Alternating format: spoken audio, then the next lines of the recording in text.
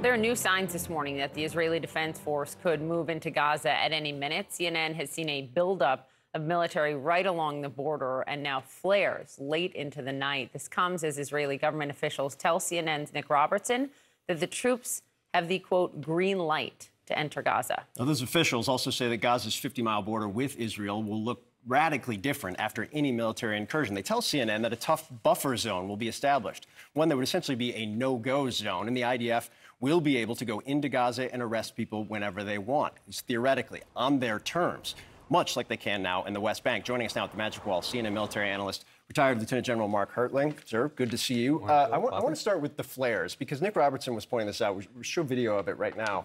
And he made clear that that's not the norm necessarily in this moment. What does that tell you? It just tells me that the Israeli forces are looking for something, or they're trying to use a little bit of psychological warfare against the people inside of Gaza. This is not that big of a deal.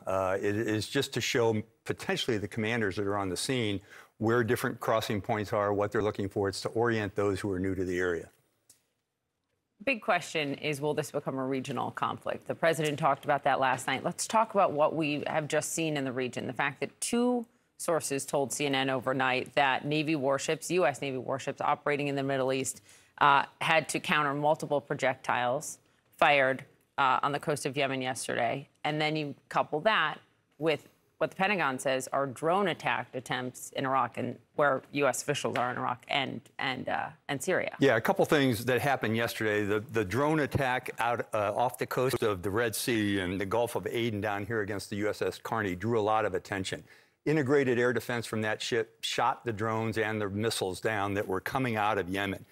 That's important, but the range from there to Israel is pretty far, and they don't have a great missile force, let's put it that way. But the other things that were occurring would be a normal day in some countries, like the drone attack at Al-Tanf in Syria. That is a U.S. military base in that particular region. It's been there for a while. Other drone attacks, Al-Assad Air Force Base, I've been out there many times in Iraq, Erbil, Baghdad, and in the southern part of Iraq, just tells me that the popular mobilization fronts, the Iranian-backed rebels, are actually targeting those kinds of locations just as harassment attacks. There was also 2 Israeli citizens killed in Egypt, which just shows that there's a swell of a ground movement that is a result of some of the things that have been going on there. And all of these Arab Street does not want Israel to go into Gaza. Can I just take a step back to what your point has been? And I think it's very valuable to note that these bases, these U.S. bases, are often harassed or often subject to drone attacks or rocket attacks. All of it happening on the same day. The same day the president gives an Oval Office address as Israel is preparing for what looks like a ground incursion. Different proxies from Iran. But does that tell you something? Yeah, it's a call for harassment. It's a call for attacks. It is a jihad. They are receiving information from Iran saying, let's up the ante a little bit and show our displeasure at what's going on in Israel. Moments ago, a large group of people were seen rallying for the opening of the Rafah crossing on the Egypt border. You can see this. This is right outside that border. A few miles around that crossing. There's craters in front of it. We understand about 20 trucks. Some of those drivers have told us they actually saw the Egyptian moving concrete as if there was maybe the possibility of it opening. But subsequently, CNN has learned that the Rafah crossing will not open today, as had been anticipated. But that sense of on the ground and that terrain, that desert, gives you some perspective on where we stand right now. Just moments ago, we did hear from the UN Secretary General, Antonio Guterres, who is at the Rafah border crossing on the Egyptian side. So he is there. You've got a UN compound on the other side where we know people are better supplied than most places, but still with dwindling supplies. And of course, he's standing where all those trucks loaded with aid are waiting to enter. Behind these walls, we have 2 million people that is suffering enormously. So these trucks are not just trucks. They are a lifeline. They are the difference between life and death for so many people in Gaza. What we need is to make them move to the other side of this wall, to make them move as quickly as possible.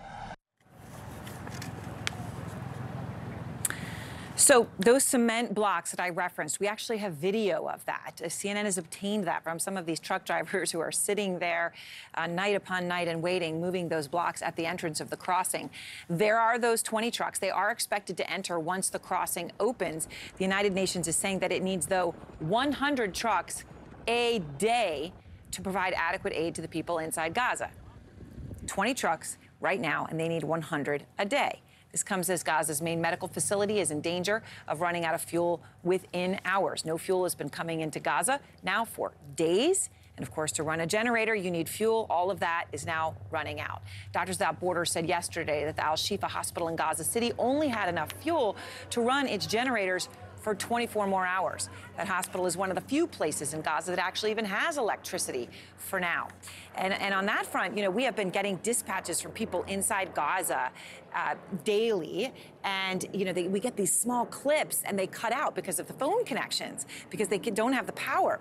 Our journalist Ibrahim Daman escaped northern Gaza in the south with his wife and 2 sons. He's been filing these dispatches for Outfront every night. And here's his latest report on the situation in Khan Yunis.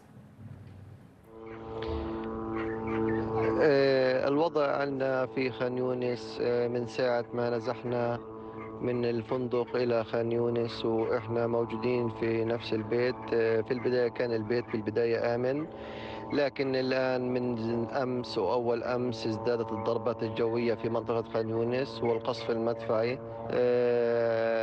الحياة في خان يونس صعبة جدا. احنا المية، الحمامات، المية بصعوبة، لما بنجيبها بصعوبة جدا. فيش مية فيش مية شرب. صارت غارة جوية كتير كتير كتير قوية عندنا. الدنيا تملت غبرة بيضة بيضة صارت المنطقة. The world is turning into a white cloud. Something poetic and profound about that horrible image. Joining us now is Avril Benoit, the U.S. Executive Director for Doctors Without Borders. And Avril, I appreciate speaking with you again. I know that you have a team in this main hospital in Gaza, the Al-Shifa hospital. Can you give us any update on their situation?